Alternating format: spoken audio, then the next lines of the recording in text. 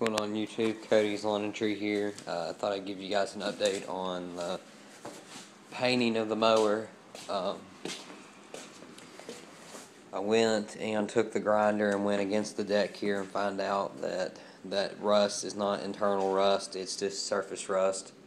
It's a really thick layer of grease and surface rust, so it should be easy to get off. As you can see, I took the sulky adapter off and all of the pieces right there that were on the sides. Took the belts off. I took it outside and sprayed it off earlier to get some of the dust from the sander and stuff off. I did a test paint to see how long it would take for the paint to dry. As you can't really tell right now or not, because I've got cleaner on here setting on it. This right here is dry. I took and cleaned up the handle, got all this, there was some kind of goo or something right here, I don't know what it was, it's off there now.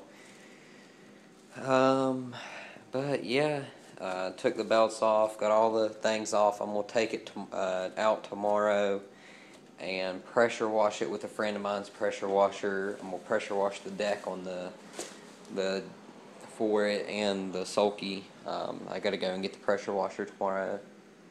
So don't forget to comment, rate, and subscribe. And yeah.